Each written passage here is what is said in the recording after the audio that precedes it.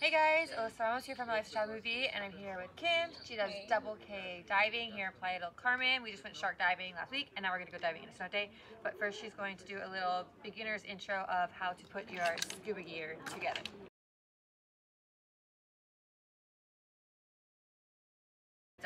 Okay, so first, we're gonna take the jacket.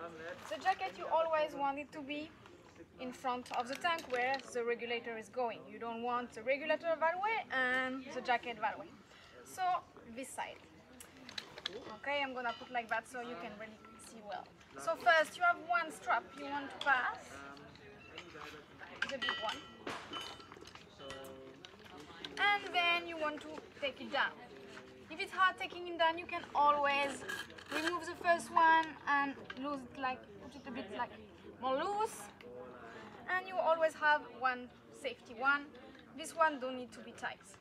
About the height, you want the top of the jacket to be on the top on the tank, like the top of your jacket arriving here. Okay? So you can put it down like that. If you need, you can help if you need to have the right height.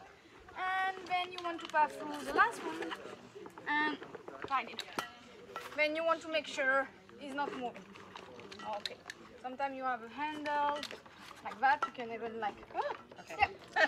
She's so strong. Then you're sure it's well attached. Once you have that, you're gonna take your regulator. Okay. And take everything. Regulator. You want always the inflator hose to be on the side of the inflator. You don't want it to cross, okay? Then the regulator will be on the right, and then the two other ones depend. It can be on the left and the right. But always this one on the left, this one on the right. Then you want to remove the cap. Really important to put it back before you rinse your gear. So you unscrew it, you remove the cap, and then it's really easy. You just put it on your tank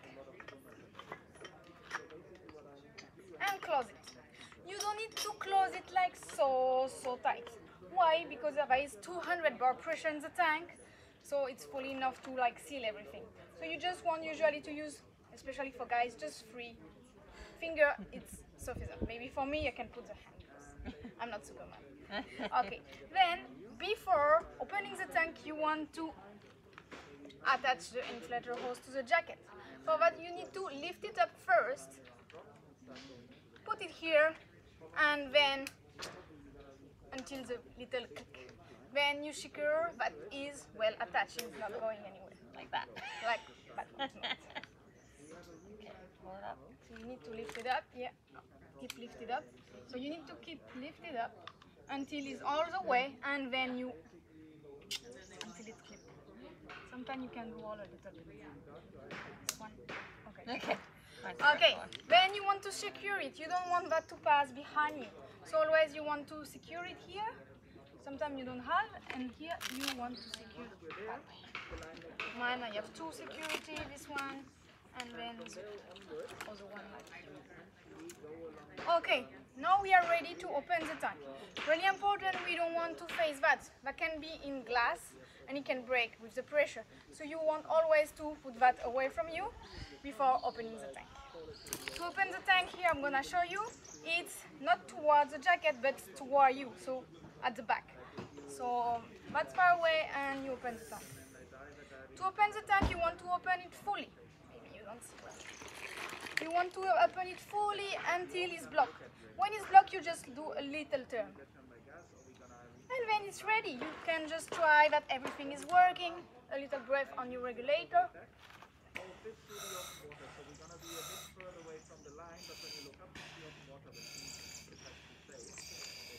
Check you are full tank of air, so 200 bar or 3000 psi. And you can also try your inflator, full inflate your jacket, and try the little purge. And you have also one at the back. It's not leaking, it's just when it's full. Oh. Yeah, when it's full, just put it full. If it's full, it's gonna just sub pressure and get out the air of the jacket. No, it's not leaking. No? It's from here. Oh. So yeah, you want to make sure you don't have any leak. your equipment is set up, and then you want to make sure you have your fin and your mask ready, and yeah, ready to go in the dive. Awesome. Thanks so much, and this will also be on my blog if you need to see it in written form. Bye.